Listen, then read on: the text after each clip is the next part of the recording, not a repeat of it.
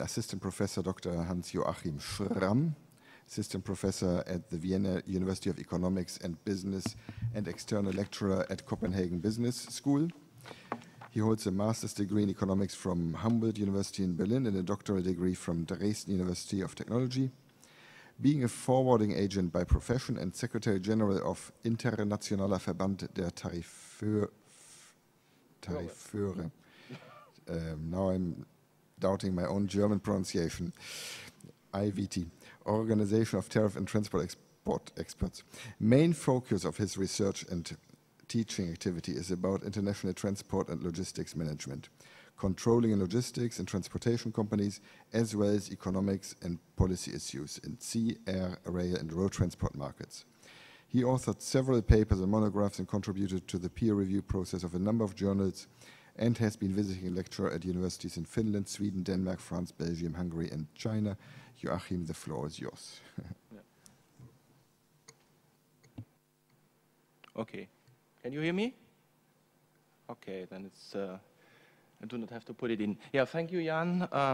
Thank you, David, for giving the opportunity of such a huge audience. So actually, you see, I'm not quite into the topic.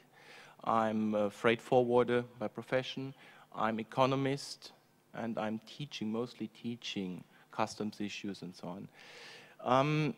Actually, as I'm an economist, I make always such posts, almost such funny questions like, who takes most of IO certification? A small question and a big impact, yeah? So I want to share with next slides what I have done so far in this respect. I want to make a survey, and so far I made the first steps getting the audience together and having a first view on these people or on the companies who are IO at Austria. Yeah. So far, if there's a question upcoming, so far I didn't start a survey, but I want just to find out whether it's really a topic. And I see here in the audience and also with the other talks here, it's really a hot topic to know what actually the persons who apply for, what they think about the IO, because we have this VCO safe framework, and there are lots of guidelines and so on, and there are lots of benefits posted, but I really have the feeling that's not all. There are some other motives to get IO. The agenda is as follows: some introduction I've already made, then maybe background I can really skip because this is a knowledge audience. Then maybe more about my data sampling, some results on the EU level, and my focus on Austrian perspective and conclusions. And by the way, if you wonder about the picture on the right-hand side, we at WU, we are probably the biggest business school at Europe. I always say at Europe, maybe in the world. We have about 25,000 students, and we got a new campus of about 100,000 square meters. And also we have a building of Zaha Hadid. This is our learning center, so the library.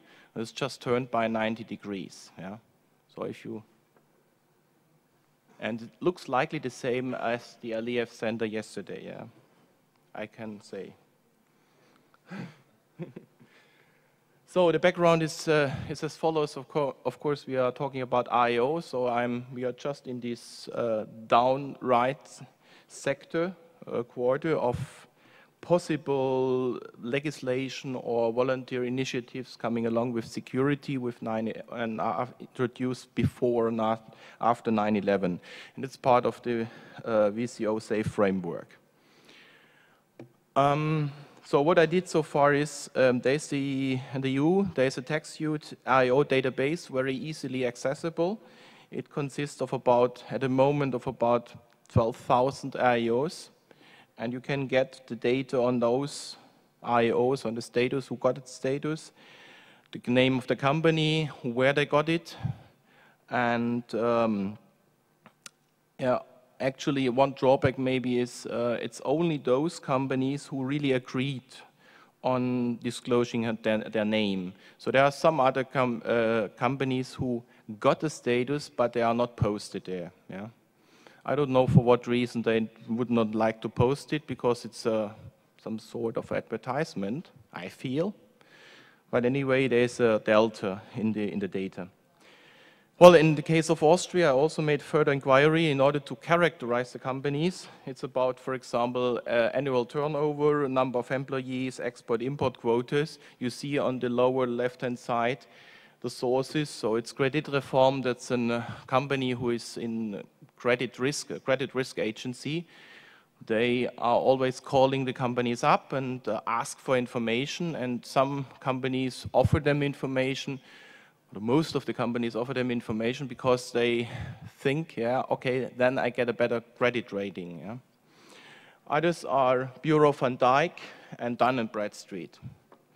The real problem about here is that Austria is a small country, and of course the companies could be very small. So in my sample I have companies with one person, with one employee. I have companies with several thousand employees, and I have companies which are actually part of a holding company or even larger entirety.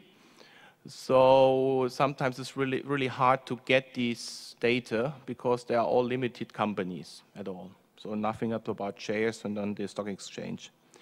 So no need for actually publishing it, their data. Yeah, maybe some results on the EU level. So end of 2013, so I took the data I just took all the data of statuses acquired until end of 2013.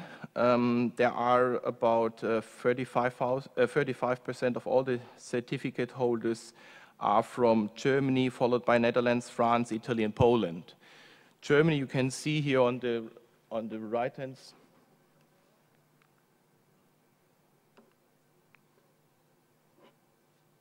Sorry, that was the wrong slide. So we can go for maybe first for the countries. So we have, for example, here you see most of the IOs are from Germany. Yeah. Today, Austrian have now maybe if we could say a market share of about 2%. Yeah, these are about 250 companies. Maybe getting back to the slide before. That's the overview actually. So these are about 12,000 AIO certificates holders are registered. Even more, if you ask a European community about official figures, you get maybe a little bit more. Those are not want to be posted in the database. Yeah.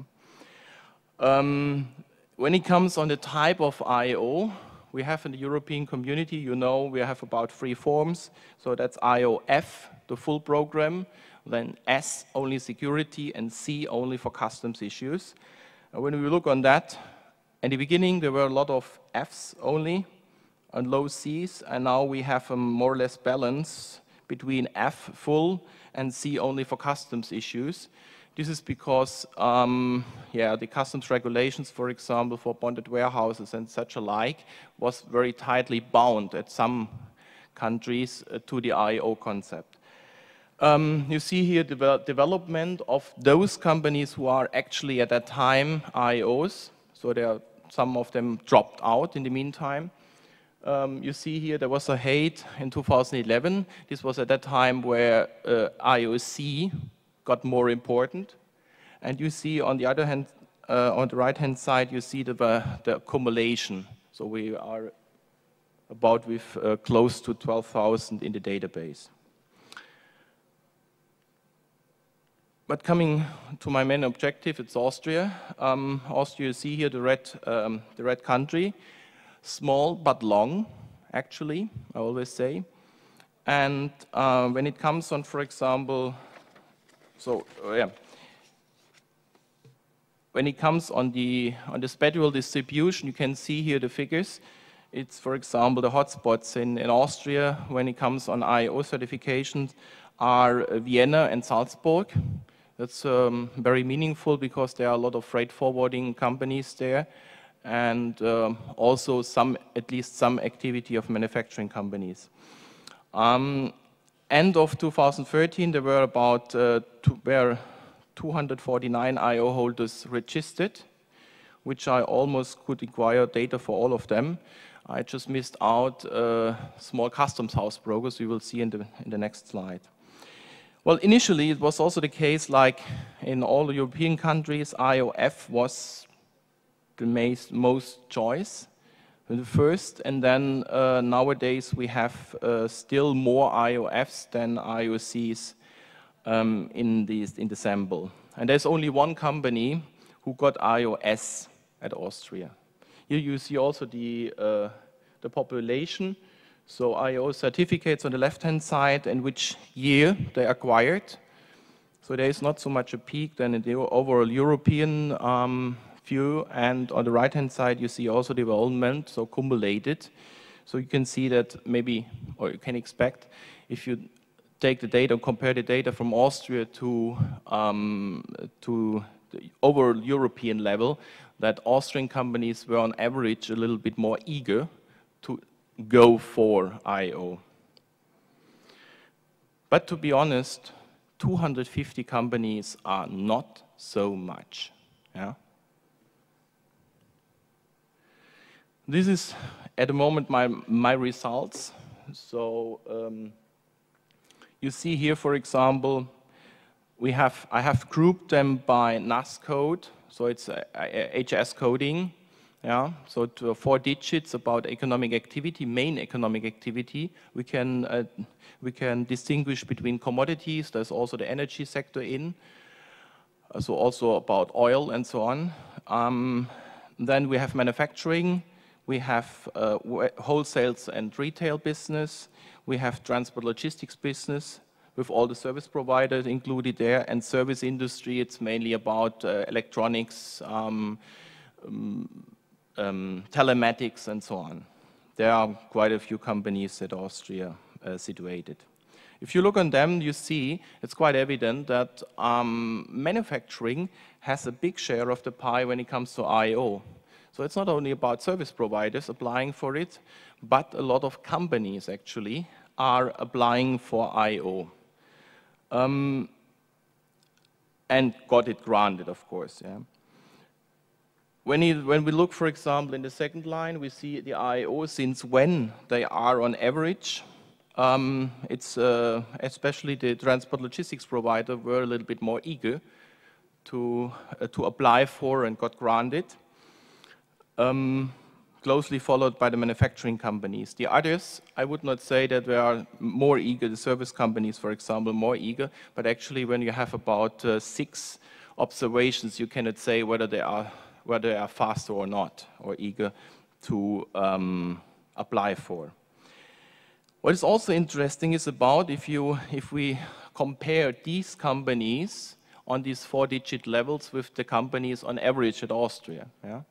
So I just got data from Statistik Austria, which has general data available, and I just compared them. And if you see always in parentheses the averages from the group of this 4-digit activity level, and you can very easily see that in every instance, or mostly in the instances, is the companies are bigger on average. Yeah? Have higher turnovers, have more employees. So the smaller companies are not so eager to do this. Yeah? Then the last 2 lines are dedicated to average quotas in export and import. They are provided, so a really easygoing figure. You see, okay, in the case of transport logistics service providers, there is no data available, of course. They don't have such an export-import quota. Either you are international or national. Most of the companies are international. When they ask for it, they always say, we are international. Yeah? So when we look on this, especially on the manufacturing sector, we see here striking 81% on average export quota. So what I feel really is that our companies, and I will just going through the list of the companies who are IO, F or C, IO, they are, I would say, the best of the exporting, heavily export-oriented company at Austria. Austria is a very small country, and we are making a lot of things which would you not believe. For example, there's one company or as a part of a larger group, they make ship cranes at Vorarlberg. So you see left and the right, you see the mountains, you see a small river, and they're making deck cranes for ships. This is a 100% export quota. Another company at Vienna, until recently, they produced, for example, the microphones for mobile phones. They had a huge experience in that. And now they are, yes, well, they're relocating their manufacturing now to China too. Yeah. But these are, for example, companies who are really export-oriented. And those, they seem to benefit most of. So it's not as VCO Safe Framework and also the publication of VCO said, or proposed that also small companies could apply for, yes, but I do not do, for maybe, I don't know, structure reasons, yeah, the costs. Actually, this will be subject to my further inquiry. So this is my conclusions. At Austria, IOF is more appreciated than IOC. For all industry sectors, IOs tend to be larger companies, especially at Austria. Transport logistics service provider were on average early movers in getting an IO status compared to others. Could be that they maybe were pushed by their clients to do this, or feel that they are pushed. IO holders among Austrian manufacturers are very export-oriented ones. Commodity, wholesale, retail companies have better foreign trade balance. I would say this is here. So you have export-import quota is close to 50%. So it's more or less balanced. So there's an inland market, there's an export orientation, import orientation. Of course, we have outliers. So there are some companies who are only importing, and there are others who are only exporting. Yeah? Back. So, last but not least, the data set contains some commodity wholesale retail firms where company profits are really abnormal high. So I have companies, for example, ensemble, one person makes 6 million euros. Yeah? And looking closely to that, this is just a management company of a larger group. So there is a problem, some problem, of course, in the data that larger holding groups, I cannot distinguish between them. Also, I can say, yes, that's a part of the group, but what they did with the profit shifting, I cannot say, yeah? So this was it all for the first, and yes, so thank you for your attention, and, well, questions are welcome. Thank you very much indeed, Joachim,